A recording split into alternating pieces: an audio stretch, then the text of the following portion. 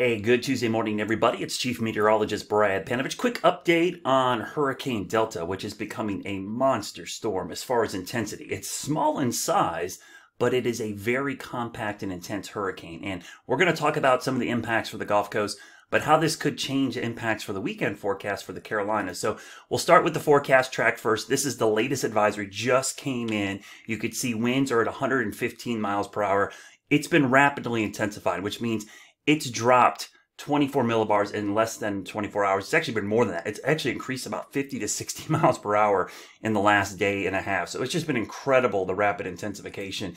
And nothing really is going to stop it until it gets to the Yucatan Peninsula. So it could go to Cat 4, Cat 5 categories, maybe in the next 12 to 24 hours. Certainly going to be Cat 4. So forecast is 140 mile per hour winds.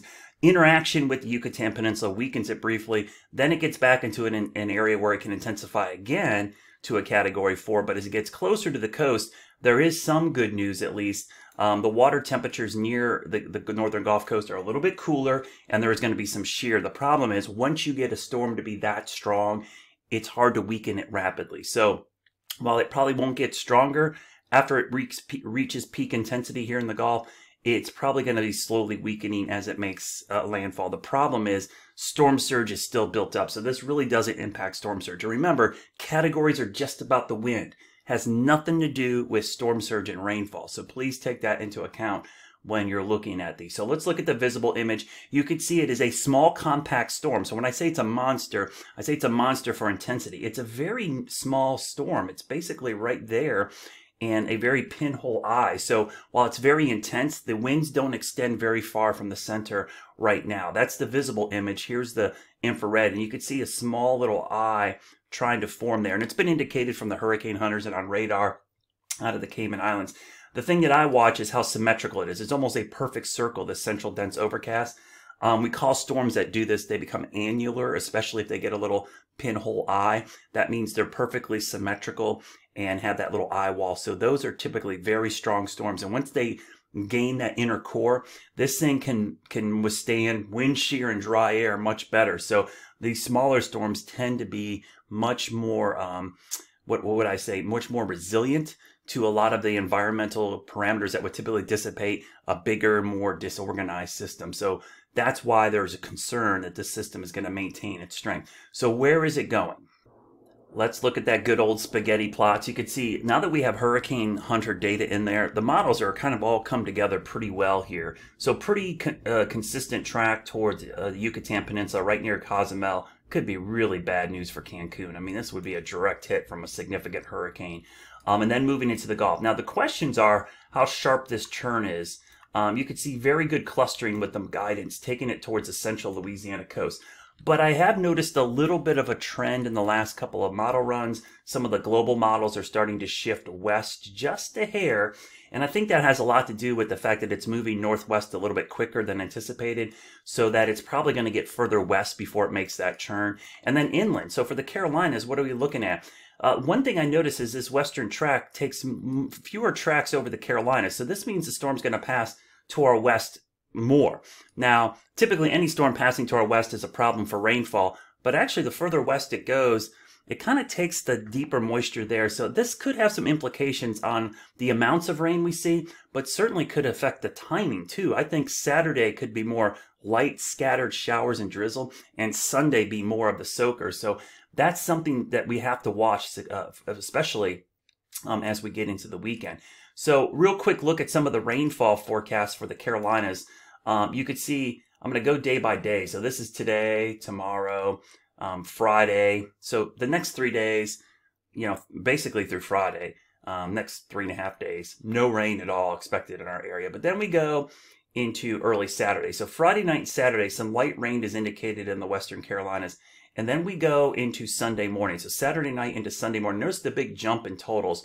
So you're seeing this kind of slow down a little bit with Saturday night and Sunday becoming more prevalent. And then we go through Sunday afternoon into Monday morning.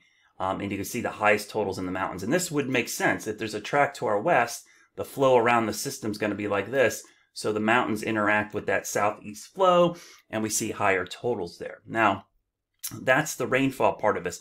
Intensity-wise, I didn't show this real quick just to show you the intensity forecast. You could see why the Hurricane Center has it at Cat 4, but notice a couple of these up in the Cat 5 categories, and then dropping off inland. So for the Carolinas, at least, we're not worried about wind or severe weather at this point.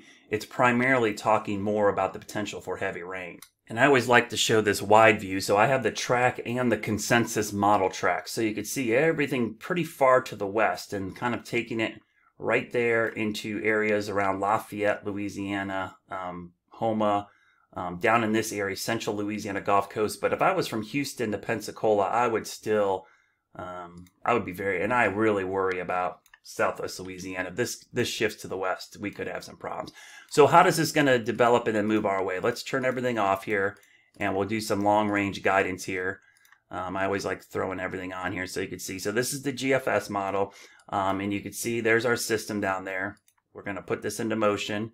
Next couple of days, obviously no issues, so we'll go through today pretty quickly. We'll go into Thursday. You can see, look at that thing. I mean, that's just crazy, even on the global guidance, to see a hurricane that impressive. So we're going to go into Saturday morning. So let me stop this at Saturday morning real quickly. We'll go all the way to Saturday morning. We'll stop it right about 8 a.m. Saturday morning. So 8 a.m. Saturday morning, you can see the hurricane is over Louisiana, Mississippi. Really scattered stuff over the Carolinas. We've got high pressure off the East Coast. We've got low pressure up here. So we've got a front here. We've got high pressure here. So it's providing a little bit of an easterly wind. We've got southerly winds coming here. So some kind of like wedge. And we call this sometimes an in situ wedge, which means it's not a perfect cold air damming setup, but there's some dry air getting pushed against the mountains at the same time moisture is riding up and over it. So I would think Saturday is going to be more cloudy, drizzly, misty kind of day. We'll go through the day and notice there's no real heavy rain over the Carolinas Saturday. This is 2 o'clock Saturday afternoon. Again, I'll go in closer so you can see it. We'll go into Saturday night. This is 5 p.m. This is 8 p.m. So you're just seeing light rain. So Saturday, while it doesn't look to be a great day, it's not going to be like a washout or just downpours all day. It's more drizzly, misty, cloudy, low clouds kind of day. We go into Sunday morning. This is where things start to ramp. This is 2 a.m. Sunday morning. Notice we start to see some heavy rain. The system is still way back here in Mississippi. And then we go into Sunday morning at 8 a.m. Heavier rain. This is more steady rain. So this is where things start ramping up. The main system is still here, but we've got the influence of southerly winds and southeasterly winds thanks to high pressure off the coast. So the combination of the two systems help funnel moisture in here. So we go through the day on Sunday. Sunday's looking like the day that it's going to be, if I were to classify it as a washout, pretty much rains all day long. And then going into Monday morning, things start to break up. And by Monday, we'll probably have some lingering showers and clouds. But the main system looks like it tracks to our north. And then we start to see drier air. And again, this is the next cold front coming in. So let's go back real quickly and we'll show you how this unfolds.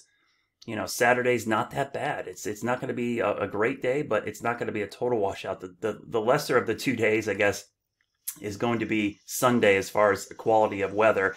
And Saturday looks scattered. So we'll keep an eye on it again. A couple inches. The mountains and foothills certainly have a better chance of seeing heavy rain, but keep an eye on this track. If it keeps shifting west, this really could make Saturday better, and Sunday could become the worst day of this, maybe even lingering into Monday. Of course, I'll have updates throughout the afternoon. If you have friends or family on the Gulf Coast, please tell them be ready, especially in Louisiana. This could be a significant hurricane here in the month of October.